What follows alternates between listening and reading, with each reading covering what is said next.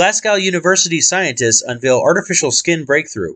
Prosthetic limbs with near-human levels of touch sensitivity could be developed after this technological breakthrough. The team from the University of Glasgow has developed artificial skin which mimics the nervous system and can learn from feeling pain. Experts say it could lead to the creation of a new generation of smart robots. Humans learn early in their lives to respond appropriately to pain in order to prevent them from hurting themselves again. The team was able to make a robot hand recoil from a sharp jab in the center of its palm. Engineers developed artificial skin with a new type of processing system based on synaptic transistors, which mimics the brain's neural pathways in order to learn. In a new paper published in Science Robotics, researchers described how they built their prototype computational electronic skin and how it improves on the current state-of-the-art in touch-sensitive robotics. Scientists have been working for decades to build artificial skin with touch sensitivity, including spreading an array of contact or pressure sensors across the electronic skin surface to allow it to detect when it comes into contact with an object. Data from the sensors is then sent to a computer to be processed and interpreted. The sensors typically produce a large volume of data which can take time to be properly processed and responded to, introducing delays which could reduce the skin's potential effectiveness in real-world tasks.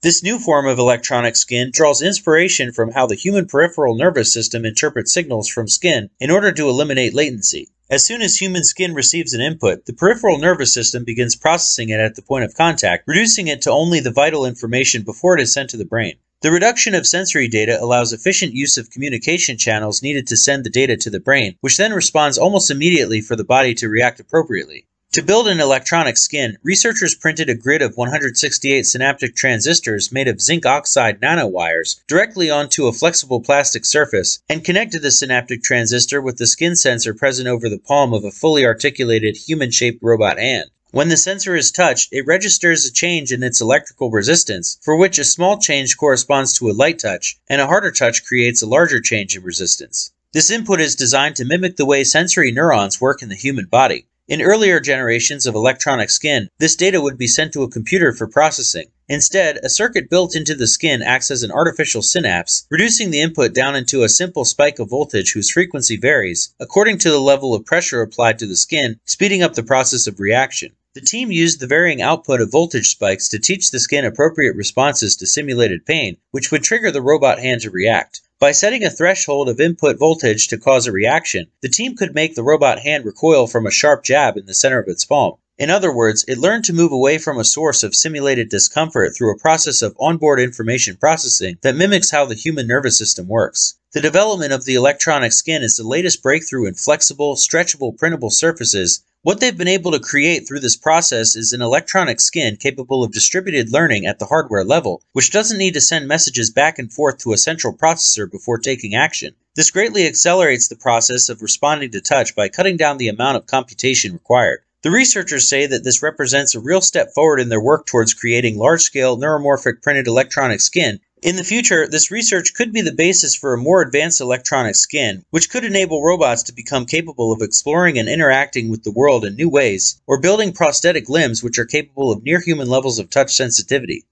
Engineers create an AI chip that can process and classify nearly 2 billion images per second. Artificial intelligence plays an important role in many systems, from predictive text to medical diagnosis. In traditional neural networks used for image recognition, the image of the target object is first formed on an image sensor, such as a digital camera or smartphone. Then, the image sensor converts light into electrical signals, and ultimately into the binary data, which can then be processed, analyzed, stored, and classified using computer chips. Speeding up these abilities is key to improving any number of applications, such as face recognition, automatically detecting text and photos, or helping self-driving cars recognize obstacles. While current consumer-grade image classification technology on a digital chip can perform billions of computations per second, more sophisticated image classification, such as identifying moving objects, 3D object identification, or classification of microscopic cells in the body, are pushing the computational limits of even the most powerful technologies. The current speed limit of these technologies is set by the clock-based schedule of computation steps in a computer processor, where computations occur one after another on a linear schedule. To address this limitation, Penn engineers have created the first scalable scalable chip that classifies and recognizes images almost instantaneously. The engineers have removed the 4 time-consuming culprits in the traditional computer chip, which are the conversion of optical to electrical signals, the need for converting the input data to binary format, a large memory module, and the clock-based computations. They've achieved this through direct processing of light received from the object of interest using an optical deep neural network implemented on a 9.3 square millimeter chip. The study published in Nature, which is called an on-chip photonic deep neural network for image classification, describes how the chip's many optical neurons are interconnected using optical wires or waveguides to form a deep network of many neuron layers mimicking that of the human brain. Information passes through the layer of the network, with each step helping to classify the input image into one of the learned categories. In the researchers' study, the images the chip classified were hand-drawn, letter-like characters. Just like the neural network in our brains, this deep network is designed in a way that allows for rapid information processing. The researchers demonstrated that their chip can perform an entire image classification in half a nanosecond, which is the time it takes digital computer chips to complete just one computation step in their clock-based schedule. The researchers say that their chip processes information through what they call computation by propagation, meaning that computations occur as light propagates through the chip.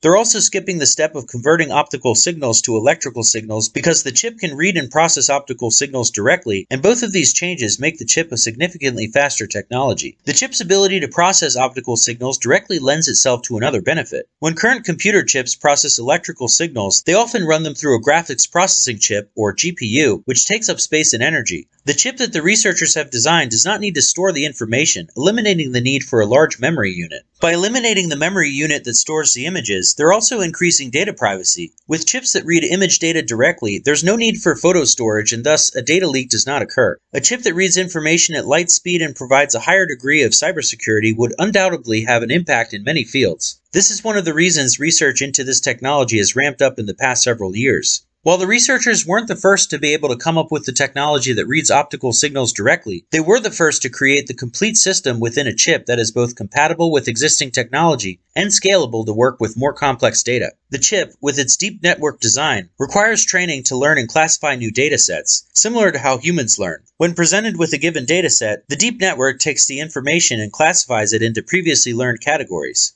This training needs to strike a balance that is specific enough to result in accurate image classifications and general enough to be useful when presented with new datasets. The engineers can scale up the deep network by adding more neural layers, allowing the chip to read data in more complex images with higher resolution. While this chip will advance current image sensing technology, it can be used for countless applications across a variety of data types. It's already known how to convert many data types into the electrical domain, images, audio, speech, and many other data types. Now, they can convert different data types into the optical domain and have them processed almost instantaneously using this technology. To understand just how fast the chip can process information, think of a typical frame rate for movies. A movie usually plays between 24 to 120 frames per second. In comparison, this chip would be able to process nearly 2 billion frames per second. The next step for these researchers is to examine the scalability of the chip as well as work on three-dimensional object classification. They're also considering looking into classifying non-optical data. While image classification is one of the first areas of the research for this chip, it certainly won't be the last.